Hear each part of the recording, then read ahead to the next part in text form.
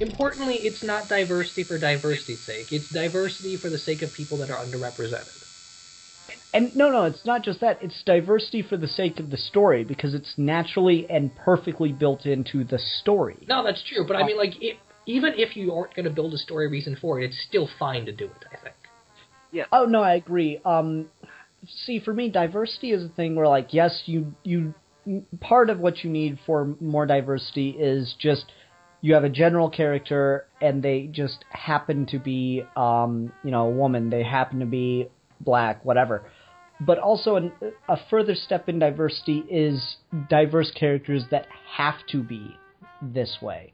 That, you cannot have Black Panther be anything but black. Yeah, and that's what I was going to say is the only thing where I don't want you to change the race is if it's integral to the character, and I think most reasonable people agree with that. If you can't make Tom Sawyer, obviously you can't change his race. Yeah. It's a completely different thing at that point. Yeah. No, that totally makes sense. Black Panther should never be white. Luke Cage should never be white.